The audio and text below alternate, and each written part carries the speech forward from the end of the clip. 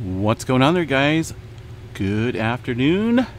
Good morning to some out there. It's the Earthmaster here on this beautiful Friday, September 23rd, 2022 date. It is finally Friday, the weekend in force here. About 11:42 a.m. California time here. Latest quake shows a looks like a 4.0 earthquake coming into the area of Japan. About 10 kilometers deep, but some newer activity here. Notice the older rings here in the red color indicating some movement there from yesterday. So starting to get a little bit of uptick up here around the northern end of the Philippine plate there. Also some activity kicking up once again around the Mexico area where we've seen that large earthquake activity a couple days ago now. Seen a 5.2 and a 4-pointer up there as well. All right, let's go ahead and check out the latest activity happening on the sun first. Had a beautiful, awesome explosion here from a sunspot. It's going to be one of these, let's see which number that is. 3102 is the sunspot where a filament erupted just a little bit ago, earlier this morning time frame. Shot off a whole bunch of plasma from the sun, not Earth directed, so that will not hit us, but it did produce a pretty significant CME. Again, directed away from Earth. There's a couple different sunspots that we are watching. In fact, one of them just had an M flare, an M1.7 coming in. Still kind of seeing the radio blackouts here centered right over North and South America and the Pacific Ocean here, the Eastern Pacific. That's the radio blackout level for the high frequency and low frequency range navigation systems out there. Not a strong M flare, but looking at the X-ray chart here, looks like it got into the M1 category. It's going to be this one right here. Over the past 3 days, we've seen, I think, another small M1 from a different sunspot. This one here, though, is kind of a newer one, kicking up on the way far side, northeastern limb. You can kind of see it right here. Just a little glancing view. Notice how bright this thing is. That is the remnants of the flare, the M1 flare that we just seen. And that's what we look for as far as determining where this sunspot came from. It's a pretty nice little feature there. So we'll watch that sunspot in the days ahead.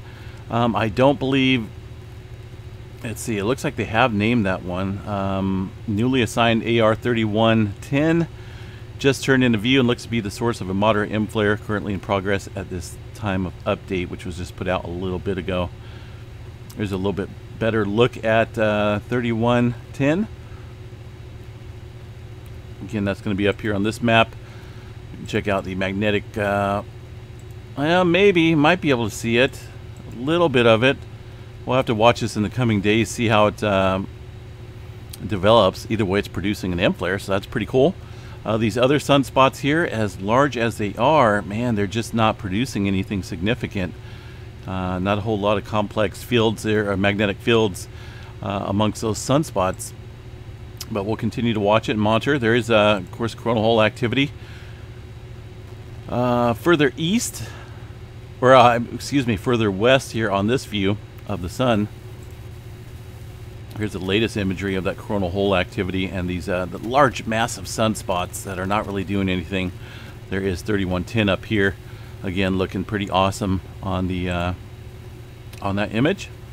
That might be the culprit of some, or might be a possibility of some stronger flaring here over the weekend and into next week. We will watch that pretty closely. These guys still remain at 99% chance for C flare, M flare at 30% chance, X flare around 5. Looking at the dynamics here of the 3110, the one that just produced an M flare. These are the flare threats. So it's already above that. Let's see here. We did get a little bit of amplification there from the that CME that had been facing us a couple days past. That's going to be the center disk one in the sun. I think it gave us just barely a glancing blow here. I don't think we've seen anything significant popping up there far as the auroras go. Looking at the KP index here, we're just roughly around the 3 time frame. And the detailed forecast looks like that was UTC time on the 23rd, 0600, and we were way past that. So that was last night. Didn't really give us what we were expecting, and it doesn't look like there's anything coming up here in the next couple nights as far as solar weather goes, as far as the Aurora Borealis goes. Let's see what else. All right, let's go to earthquake activity. Going to check this here real quick first. There's a 5.2 coming in. We've seen that on the earthquake 3D globe in the area of Mexico, 49 kilometers there into this region. And of course, this area did see quite a bit of earthquake activity. There's much more than the 8 earthquakes shown here on the map. The largest, though, 7.6, tied the record for the strongest of the year so far. And the 6.8 is the largest aftershock, which occurred there way yesterday, early morning time frame. All right, let's look here, go up to the coast here and see what we got going on in California. Nothing showing up here in the last hour. Most of the activity confined here to the San Jacinto fault zone, it looks like. Nothing going on around the San Andreas fault for now. No major swarms. Not seeing a whole lot of activity on the North American side of that plate boundary like we were seeing earlier this week. That could be a good sign for the folks in Southern Cal. A little bit of movement along the creeping section, it looks like, today. But overall, general seismic activity seems to have died off a lot along the west coast, including areas inland. Let's go ahead and check out Yellowstone here real quick. I'd like to monitor the swarming activity or lack of swarming activity to get a general indication of interior pressure in the North American plate up against the North American craton. But let's see, yeah, actually we're kind of dropping off nicely here with the swarming. That's been kind of consistent over the last couple weeks. Notice the past few hours, only a very small handful of earthquakes there at Yellowstone. And that looks like the trend throughout the rest of the seismographs. Things kind of calming down there in the area of Wyoming. Not a whole lot listed on the map either. And same for out in Texas and Oklahoma, rest of the country. Things not really active today, so to speak. Puerto Rico area, got a couple small quakes here around the southwestern edge there, but that's very typical, very normal for activity.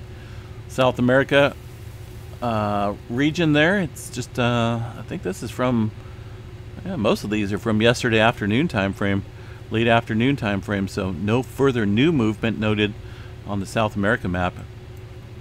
The Big Island, see what we got here, lighten up a little bit, looks like around Mauna Loa, especially within the last hour or so. Looks like we're starting to get a little swarming kicking up here on the top of the volcano. Very shallow earthquakes, getting a couple deep ones in there, but most of the activity very shallow. We'll check out the see if there's been an update on that real quick here. Let me go over here to the volcano hazards map and see if there's any update on the Mauna Loa area, which is currently let's get in a little bit more here.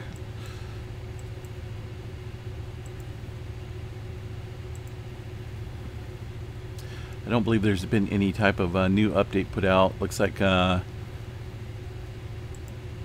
let's see, this was their weekly update. They were talking about some seismicity remaining above long-term background levels. Looks like GPS showing slow rates of deformation in the volcano summit region continuing through the past week. Yeah, so just kind of watching that, you know. Got to watch these swarms pretty closely. But it's not uncommon for this area to see some swarming up there. We've seen it in the months past. But got to watch it, though, because that could turn into something. The southeastern edge of the Big Island around Pahala looks a little spotty today as far as the activity goes there in the earthquake department. I think most of our movement overnight and this morning time frame has been centered around the Vanuatu area and the Papua New Guinea area. Looking at these timestamps, we go from newest up top to the oldest down at the bottom. Just a lot of activity ramping up.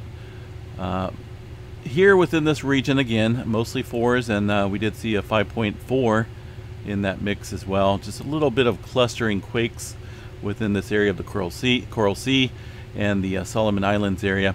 Remember, the Solomon Islands zone is in a little seismic gap area where we haven't really seen a whole lot of earthquake activity. Let me bring up the 30 days, 4.5 and above. Of course, we've had a lot, right? Quite a bit.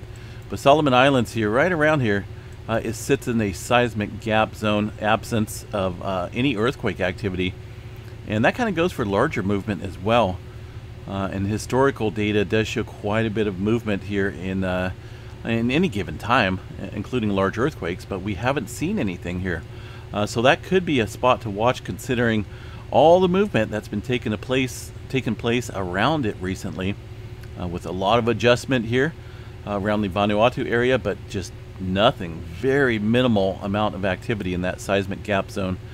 So we'll watch the Solomon Islands area pretty closely, considering we're still starting to see a little bit of swarming here take place. X marks the spot possibility. We'll see how that goes, right? Let's see what else we got. Alaska, beautiful state of Alaska up here. Not a whole lot going on. This is very typical of Alaska. Don't see any major swarms. In fact, that Trident volcano area kind of dying off. Last night we had seen a little swarm of activity picking up there again around the Trident volcano, but looks like only well, those kind of came to a stop. Looks like a late afternoon time frame. Nothing overnight or this morning so far. All right, let's check out Earthquakes Canada. Make sure we got the latest update here on the map. See if we got anything going on here. Not a whole lot of new stuff. That's going to be in the purple circle up here around St. John's, it looks like. Well outside of St. John's. Little 2.6. That's not even really that big of an earthquake up there. And looking at the data, there's not a whole lot of new movement across the board. Some activity around the plate boundary of the Cascadia, or the subduction zone up here. That was, when was that? A few days ago. Looks like they had a 4.1 up there, but things kind of mellow across this area of Canada. Alrighty, let's see, what else do we have here, guys? Check out the Mount Lassen area real quick. Keep forgetting to check on it because we did see some activity there a couple days ago. I'd like to check these seismographs and see what we got. Looks like one earthquake right here. Yesterday afternoon time frame. Not a whole lot going on aside from that, though. Pretty mellow there across the Mount Lassen area. Alrighty, guys, I'm going to bounce out of here and enjoy the rest of the Friday. It's supposed to be, oh man, I think you guys out in the plains area, Oklahoma, Kansas, Texas area, getting some cooler temperatures. We got the heat dome building back up over the west coast. It's supposed to be 90 degrees today here in California, after having some rain and some cooler weather over the past week. Returning to summer-like temperatures here. Tomorrow's supposed to be like 95, Sunday 96, so it's I'm not a big fan of the heat, but it's a lot better than 115 degrees like we had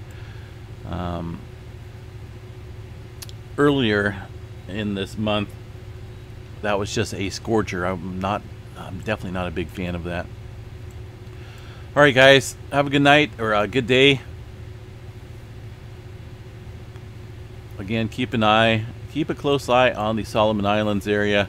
Definitely in that that little zone of uncertainty, the quiet zone, so to speak. Seismic gap is a more professional word for it. All right, take care. Enjoy your afternoon. We'll catch you guys later tonight with the complete update. Peace out.